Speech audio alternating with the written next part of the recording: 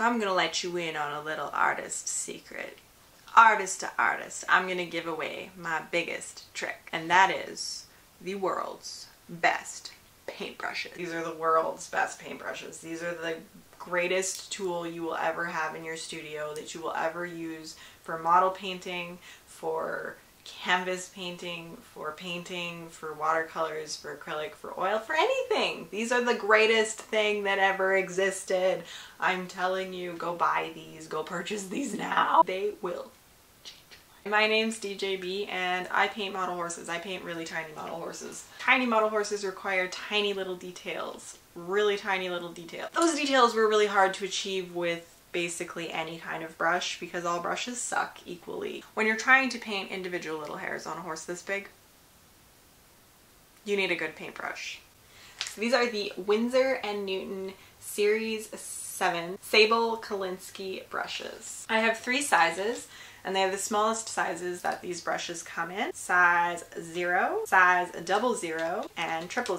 They all have their different purposes. I find the 000 works the best for Stablemate Hairing. 00 works good for kind of in between, bigger markings on a Stablemate and finer details on a traditional. And then the size 0 actually works good for hairs on a traditional because they need to be a little bit bigger. So surprisingly, these themselves don't look very small. They don't look very intricate. The Sable basically picks up all the paint and the water and it makes the brush go into the most perfect point for every single time you dip it. So I highly recommend getting these. The link to them will be in the description below.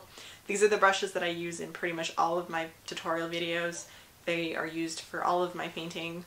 They're expensive. 000 is the cheapest, and he can be around $20, and then they go up from there. The 00 I think was $23 and the 0 was $25, but it's dependent on the store and where you get them. But you can get these bad boys on Amazon, so the link is actually in the description below and you can purchase them. So I have these brushes in my studio currently being used. You can see they are loved. They have paint all over them. And then I bought brand new ones for when these ones die. I've had these for about a year now and they're still working fine. They haven't lost their bristles. They haven't lost their touch. They are great. They are awesome. Just make sure you keep them clean and they are amazing. This is a pro artist tip from one artist to another.